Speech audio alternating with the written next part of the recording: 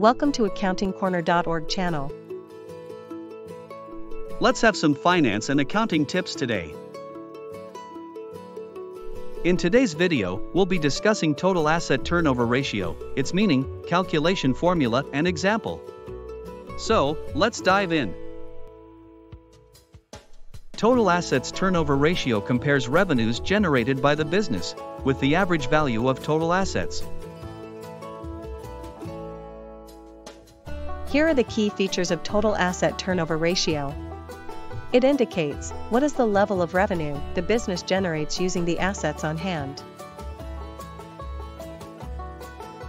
This is an indicator of efficiency, showing how efficient is the business in using its assets.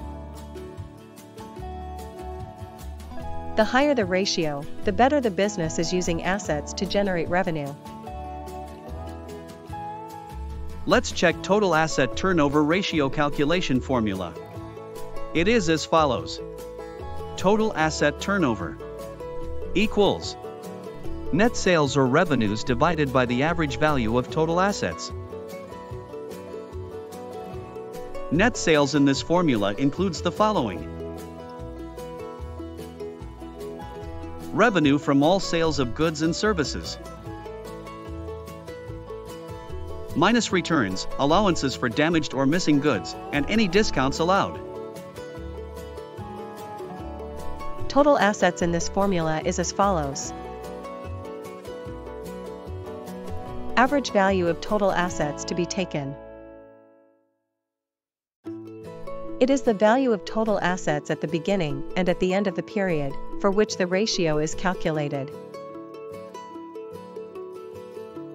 Let's analyze an example. Net sales of the company are $200,000. Average total assets of this company are $100,000. Total asset turnover equals to $200,000 divided by $100,000. Which means that total asset turnover is 2. This means that for every dollar of assets owned by the company, it generates $2 of sales. Give us thumbs up and subscribe to our channel for more tips on finance and accounting.